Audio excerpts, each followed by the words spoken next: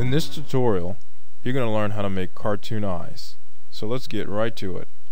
Let's go to the toolbar and select the oval tool, or press O. Now, we don't need a fill right now, so we'll select the fill color by clicking on the bucket and then going below it to the no color icon. So now you should see a red line straight through the fill color. Now we're going to draw a circle in the center of our screen. You're going to want to hold shift so the X and Y scale are locked, so you get a perfect circle. Go to select tool or press V, select your shape, go to align and align it horizontally and vertically. If you don't have your line, you can go to the windows and you can bring it up. Draw another circle inside of your circle, and we're going to do the same process by aligning it.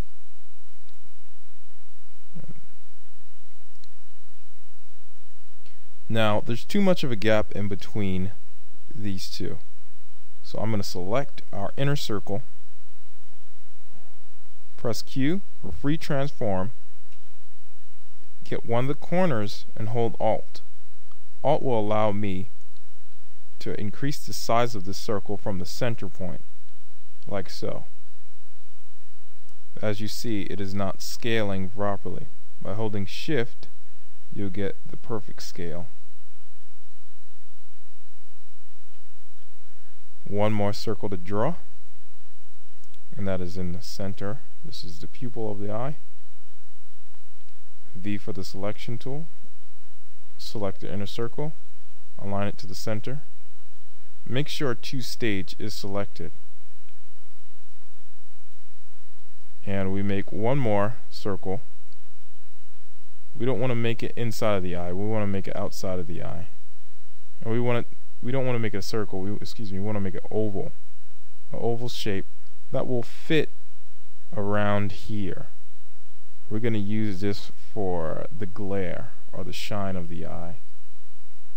I selected it with the selection tool, and now I go to one of the corners and I want to rotate it around 45 degrees and then bring it up here, maybe a little bit off the eye. And now what I want to do is I want to remove all the parts, all the stroke that I don't need.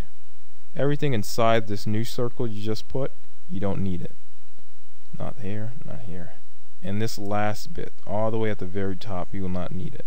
So select it and delete it. Now it is time for the colors. We go down here to the color fill color. We go for black. We hit K for the bucket tool, and we fill this outer with a black color. Now we want to, and we also want to fill the pupil black. Now we want to get this inner color. This is going to be the color of the eye, and we're going to use a linear color. So go to your color swatch, open it, and go to linear. I'm going to want to pick a I don't know what color. I'm going to pick a red color. Now make sure one of these colors are black and the other color is the color you want. Close this. Now it's going from left to right, and you want it to go horizontal. You want to go vertically. So hold the press F tool for the gradients.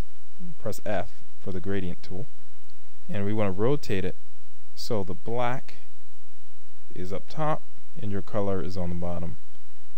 And we'll use this tool right here to pin. We'll use the center arrow to pinch it down a little, and we go here to move its source a little bit down here, and that's about right.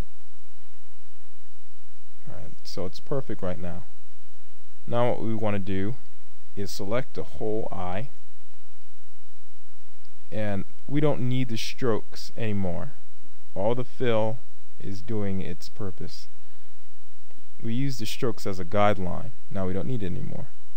So we'll highlight the whole thing and go to the stroke color and click on the no color, and this removes all the strokes inside of your drawing. Now your eye is done. Highlight it, Control G, Q to scale it down,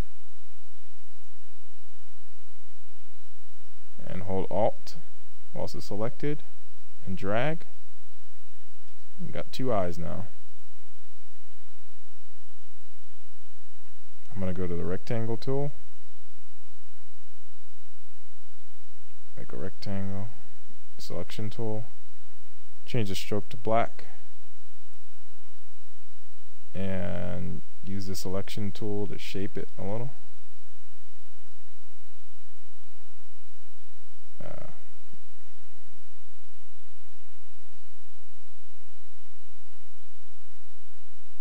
And that's one happy camper. Thanks for watching on Enter Learn. This is Worth.